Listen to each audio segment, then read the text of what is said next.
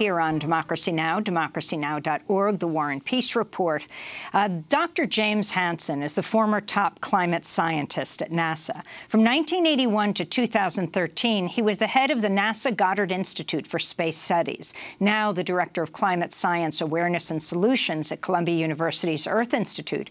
He traveled to Minnesota to testify at the trial for the valve-turners, but the judge ruled she would not allow expert witnesses like Dr. Hansen and 350.org founder Bill McKibben to raise this issue, to testify at all or raise this issue about climate change and the connection to what the valve-turners were doing. Dr. Hansen, why did you go to Minnesota, agree to testify in this case? Why did the valve-turners you want to defend?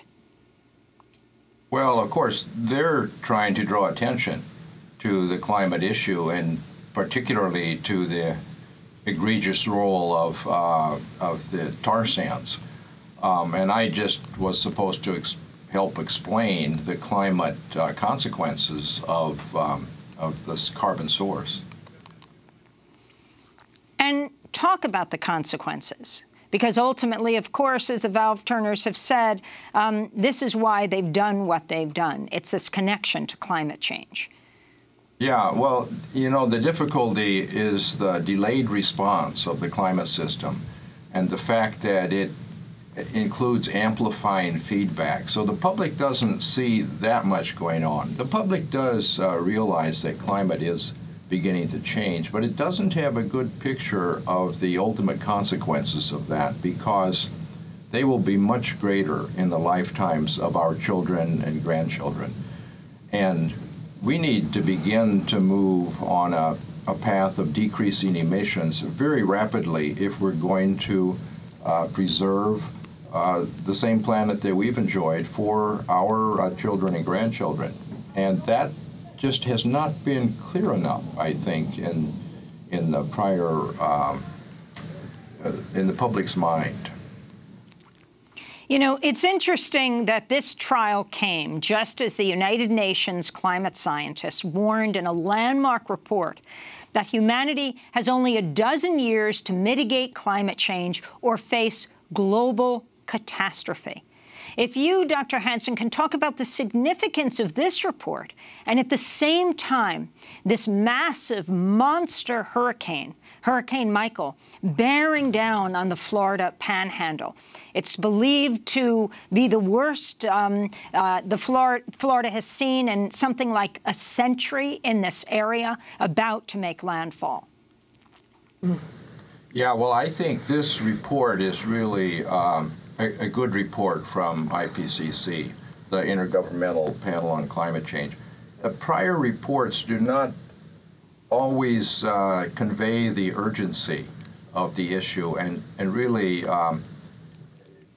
make it very clear to the public. But this one, I think, did a very good job. It both in warning about the consequences if we don't do something, and in making clear that we still can do something, but we have to begin very quickly to actually phase down emissions, while in fact emissions will continue to climb if we don't have some significant policy changes.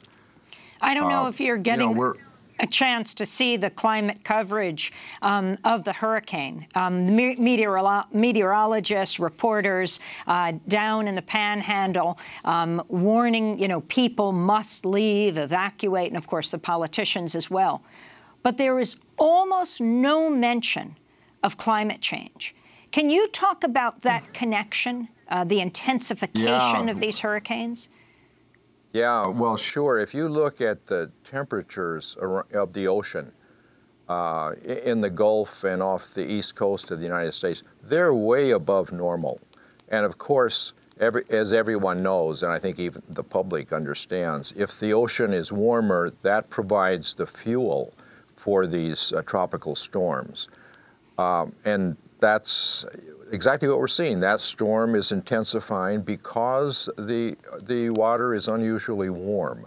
And so we're getting a very strong storm out of what would have been a weaker storm without that additional push from the extraordinarily warm ocean. And the tsunami, the earthquake and tsunami that we saw in Indonesia in the island of Sulawesi, this horror where it looks like 5,000 people are missing, 1,700 confirmed dead. Is there any link there? If not the earthquake, the power of the tsunami? Well, there's a link in terms of the impact of the tsunami.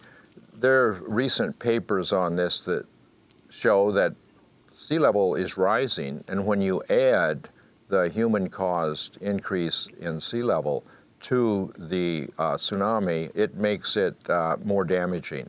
That has been actually apparent on the recent hurricanes hitting the United States. The sea level, global average sea level, has gone up 20 centimeters because of greenhouse warming, which is about 8 inches. But along the coast, eastern coast of the United States, it's about twice as much. And when you add that sea level rise to the storm surges, it makes them that much worse. And of course, the warming also increases the amount of water vapor in the atmosphere, increases the rainfall totals. And so the global warming effect has been making hurricane effects significantly larger. There's also a recent paper by James Hansen, which argues that the speed, the translation speed of these storms in many cases has been slowed down. And that, in the case of the Houston and the Carolinas hurricanes, they moved slowly, and so the rainfall totals were exceptionally large. And this is attributable, the slowing of the speed in general can be related to the global warming. Emily Johnston, you co-founded 350.org in Seattle, Washington. As we wrap up, your thoughts on what your plans are now that you are acquitted? Well, in the immediate sense, we are engaged in many climate campaigns in Seattle and in Washington State. There's plenty of work to be done. I'm looking forward to getting back to it. Great majority of that work is legal, but we do engage in some civil disobedience actions. And we really, with this trial, we particularly wanted to do the necessity defense. This would have been sort of the dream trial in terms of our expert witnesses and our ability to present that defense. The fact that we couldn't do that is pretty heartbreaking. And so I know a lot of people are still thinking about we're going to have to end it. We're going to have to end it there, but we'll do part 2 and post online at democracynow.org. And at Klopstein and Emily Johnston, Kelsey Skaggs, and Dr. James Hansen, thanks so much. I'll be speaking in Florida next weekend, as well as Washington tomorrow night. I'm Amy Goodman. Thanks for joining us.